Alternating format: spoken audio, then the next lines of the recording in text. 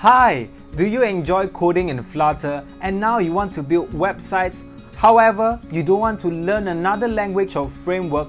Well, this course is for you. Hi, my name is Haris and I'm going to be your instructor for Flutter Web with Firebase. 3 facts about me. I have been working with Flutter for 2 years and I have taught hundreds of students in programming. In this course, you will build an app from scratch and you will learn how to use Firebase with Flutter Web. Services like Firestore, NoSQL database, Firebase storage, Firebase Authentication, and last but not least, Firebase Hosting, where you are able to launch your web app into the internet.